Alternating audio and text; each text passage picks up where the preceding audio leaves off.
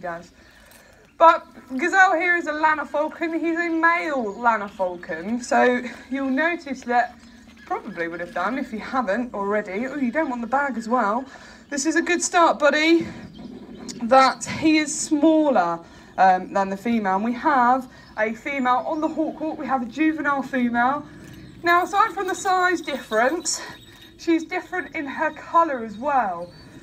She's sort of very light in her colour. She's almost got spots of brown. Ooh, little minx. People often ask us, what's the hardest part about your job? You know, doing demonstrations must be so difficult because there's many things we have to do. We have to watch the birds. We have to see what they're doing. We have to talk to you lovely people, and as much as I love you all, it's not easy. And then we have to consider factors such as wind direction, etc.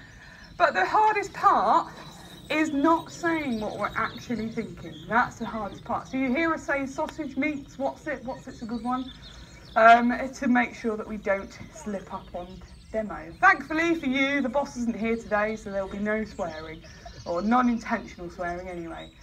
So he goes off and builds height, and this is quite common of Gazelle. It's very uncommon for him to sit in a tree, but he is a little bit higher in his weight today. And it is a fine balance. There is a fine balance and a fine art to what we do with the birds. Effectively, we have finely tuned athletes, if you like. And what we have to do is try and have them at the heaviest weight possible. We don't want them thin.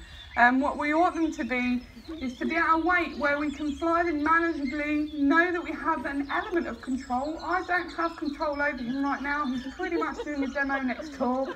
So I do hope you've enjoyed the glimpse of the backside that you saw of him. Now this is going to be tricky because he's gone off and he's going to come in and he's going to go away. Thanks, buddy. You're really, really doing a good job today and completely making me look like a fool. People often ask us what it's like to fly the birds and their temperaments as well. And I often refer them to 3-year-olds because, you know, when you're at home and they're as good as gold, you go, brilliant, okay, well, we'll go swimming tomorrow as long as you remain good. And then you take them out and then they're just devil reincarnated. It's not the child that I had yesterday, and it's exactly the same with the birds. You can fly them off demonstration and they're as good as gold. The minute you get an audience in front of them, they go, right, okay, I'm just going to fly around in circles and make you super dizzy and just make you look very silly. And right now what he's doing is just making life very difficult for me.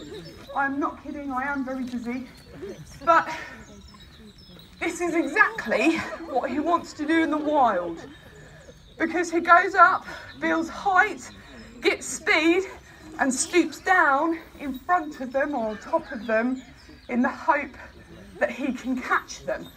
Now, lanner falcons will predominantly be hunting birds. It's not beyond them to hunt small mammals, reptiles, insects. But you imagine he's exerting a great deal of energy, as am I. So he wants to be able to catch the highest prey item in terms of energy possible.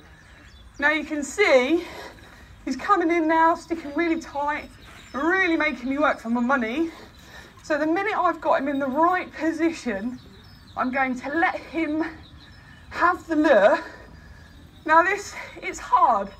We have to anticipate where they are, where they're going to be before they do it. And if you fly a bird like Gazelle, who has the experience, you know those footballers that will put their foot over the ball and sort of twist it the other way, and that's exactly what we have with him. But it just goes to show you what formidable predators they are.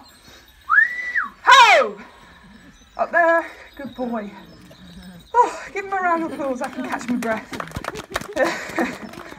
I never worry about going to the gym because this is my fitness, and in a minute I'm going to do some weightlifting for you, and you'll see what I mean by when I bring the bird down for you. So, we have here a bird.